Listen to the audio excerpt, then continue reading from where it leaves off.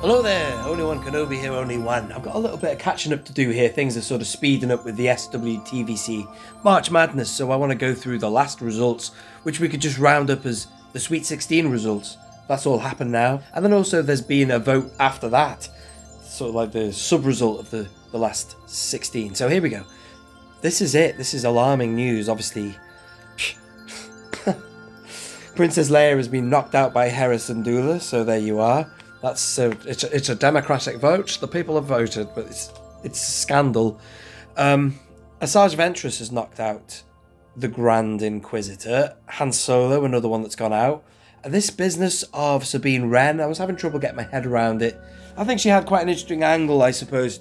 I did see Rebels season 4 and 3 or whatever it was, but that whole thing with Clan Wren, and yeah, do you know what? I sort of grew to like her a bit more, I suppose, in that part of the season. It was interesting meeting her mother and all that, I think. But yeah, I just, you know, an urgency for her figure, I can't understand. But anyway, then we see our Obi-Wan Kenobi's out to Tonica's sister. That's a shame.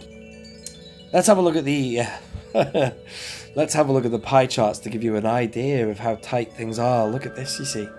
All the people below are the OT fans, probably over 40.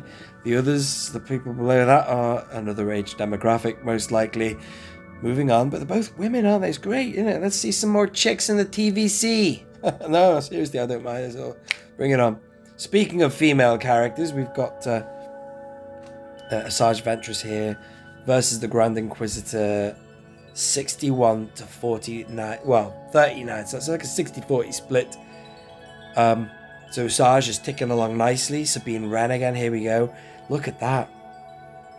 Maybe people are just looking at the fact that we've had a lot of Hans recently, and they've been good. You know, like even going back to the Han Solo Stormtrooper disguise, that was a good figure. The people not voting for Han are the ones who don't understand the significance of getting him on that original New Hope card back.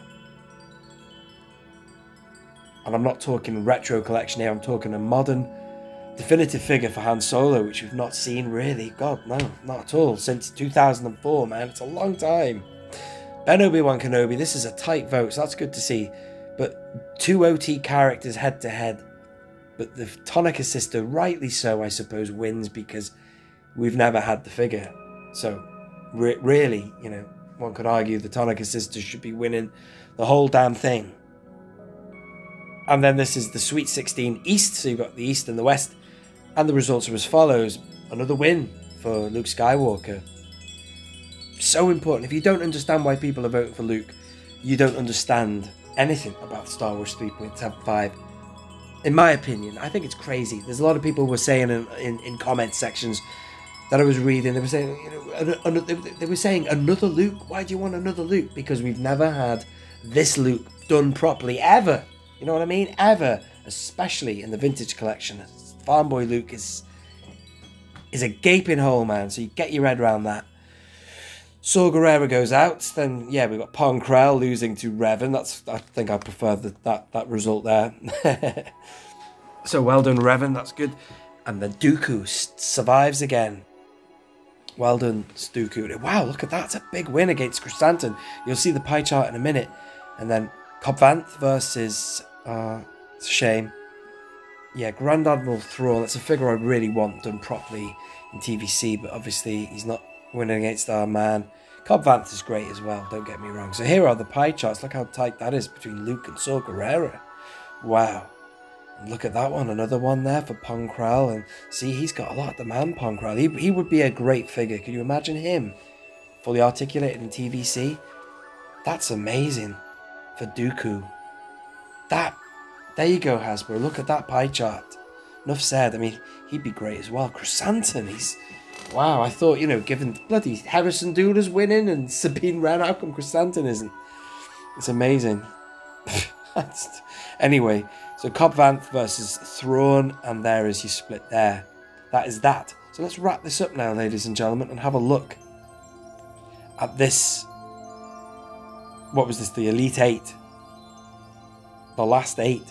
And there it is. All these... When I got in I was out last night, and I got in, and I was like, looking down the list, and I voted for all the wins here except for one, and it was Sabine Wren. I voted for the Tonica sisters, and I can't believe that Sabine Wren has done the damage on the Tonicas. I think it's ludicrous. I really don't get it. For all the Mandos we've had recently, even like, you know, we've had Bo-Katan, and why her?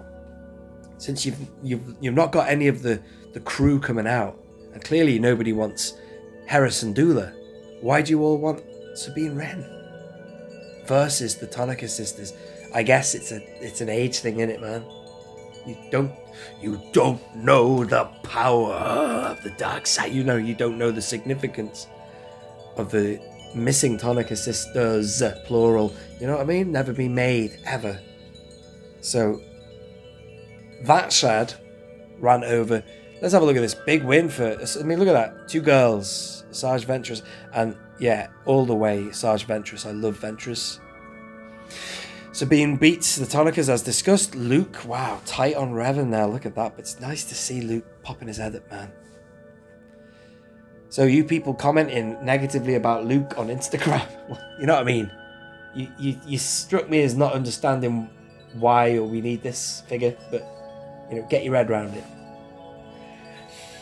Dooku beating Cobb Vanth, wow. Brilliant, considering who Cobb Vanth has just wiped out. Look at that. Who did he wipe out again? Let me just have a look. Yeah, Thrawn he wiped out, which was amazing. So there you are, ladies and gentlemen. That's the end of it. This is the last 4 now. You're down to the last 4. Let's have a look at it. Look at this. Join the Vintage Concepts and the Mile High Ground as they run down the bracket with Boss Bounty. Oh yes, I watched that video. They were talking about it. So go check that video out on Tim's channel. And let's bring it on, man. Can't wait to see the results of this. There is the last 4, the final winner. So you've got Luke versus Count Dooku. My God. On the other side, you've got Sarge Ventress versus Sabine Wren. Amazing, isn't it? They're all good characters. All these 4 are great characters. I'd say, in my own eyes, the weakest character is Sabine. But she's probably going to win it. Look how well she's done so far. Do you know what? All the best to her. I've got a figure of her. I've never opened the one with the removable helmet. Went on eBay a couple of hours ago to see what the value was, and she's not that expensive, really. So, yeah. I might open that. I might open that figure soon. Have a look at it. But there you are, ladies and gentlemen. The last 4. Looking forward to voting on that. For that. I think it's today, actually. The voting is happening today.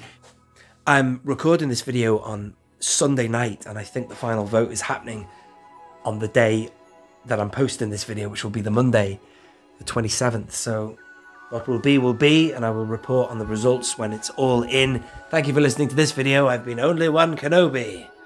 Only one. Out.